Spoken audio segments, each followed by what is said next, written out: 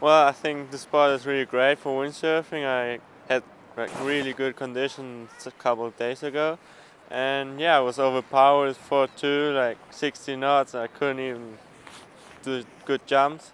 So yeah, it's a pretty good spot. You can wave ride, you can jump, everything is perfect. But yeah, it's perfect. I don't know. I really like it.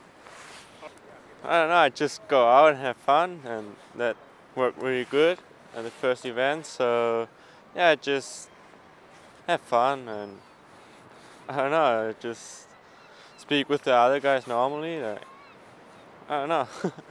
Here, I think I want to win.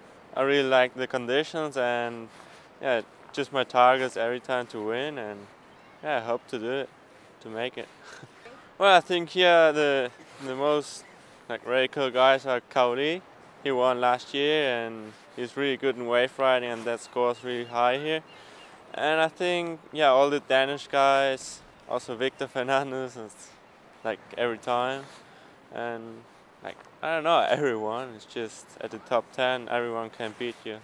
So right now I'm training like to do good doubles, like planing ones, and yeah, sometimes I think about the triple, just go for it. And then yeah, sometimes on the way some new moves like I don't know, Goiter, Taka, everything in the air, and make one impossible. I don't know, just trying new things. Yeah, we stay here in a super good, like big house. Everything is perfect. All the people are nice, and yeah, just here you can go to the beach and just hang out. I don't know, and yeah, all this fisherman place here is like really cool. Yeah, you can enjoy it here. Well, I feel a little bit pressure because everyone is just talking about you are going to win and everything and all that stuff.